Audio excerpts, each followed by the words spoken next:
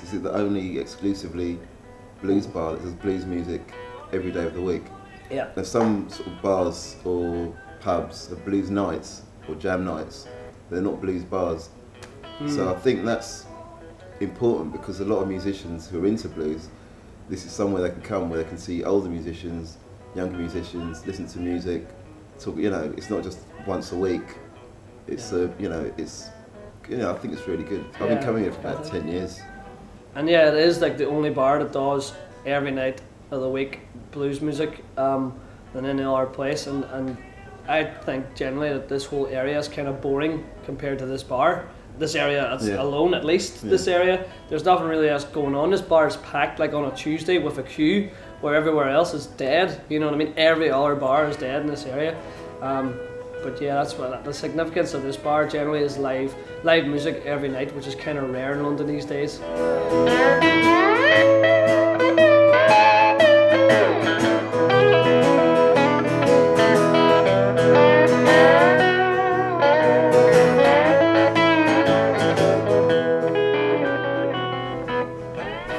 I started playing guitar, and the first kind of music that kind of made me think, oh yeah, I want to play this, was kind of rock.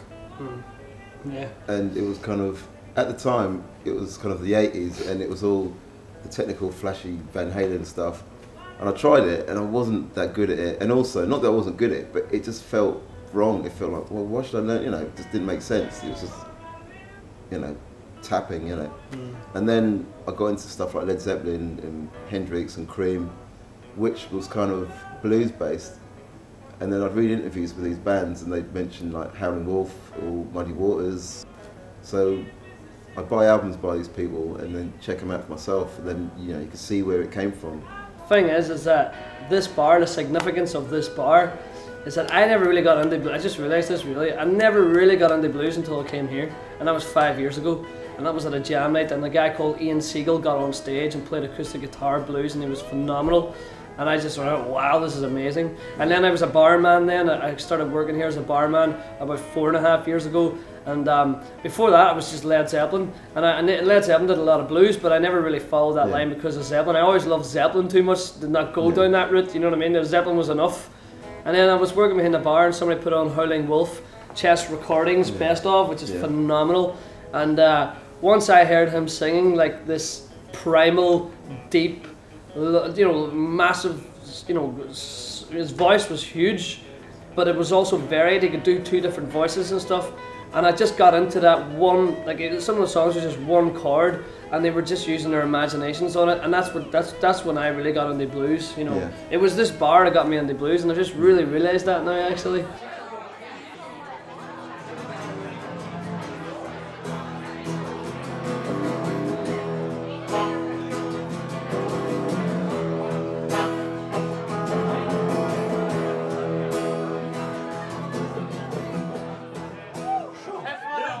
Song called Pink Champagne That Stole My Gold From Me.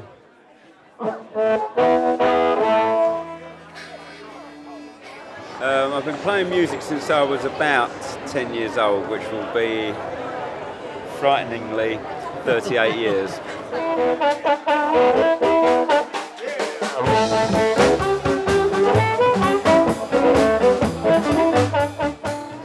As a harmonica player, it's been all the old school fellas, Sonny Boy Williamson, Little Walter Jacobs, George Harmonica Smith, and all the fellas from the Chicago area and the Chicago era of electric blues.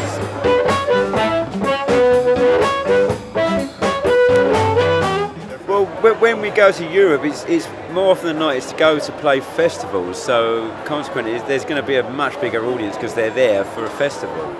You know, likewise when we do festivals in England, you know, there's 1,000+ people always. So obviously, it's a louder, noisier, bigger audience. It's more geared towards the Chicago blues, which is it's all the fellas from Mississippi. They went north into Chicago, and then the instruments became amplified, and so they become a little louder, a little tougher, and a bit more urban, you know.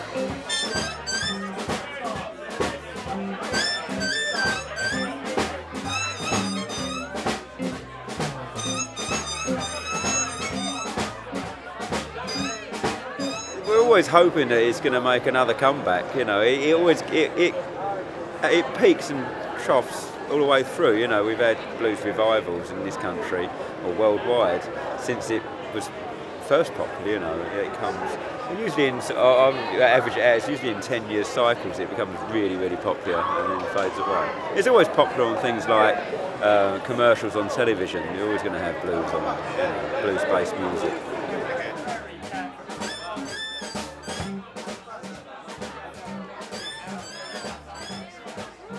Because of the proximity, Yeah. and then you end up, you know, making friends or maybe not, but you're kind of almost forced to talk to people and communicate with people and interact rather than everyone's in their separate corners. Because when it gets packed, you've got to be a bit, you know, because people are dancing about, you've got your pint, you can't be too precious in that. So you're going to interact with people whether you like it or not, and I think that's a good thing because completely you just end up talking to anyone, and sometimes it's fun.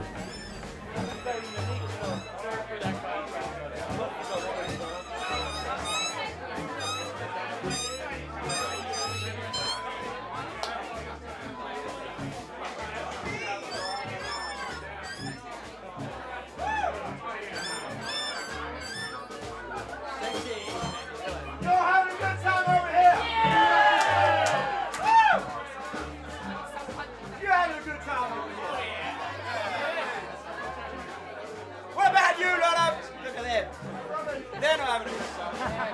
They're having a great time.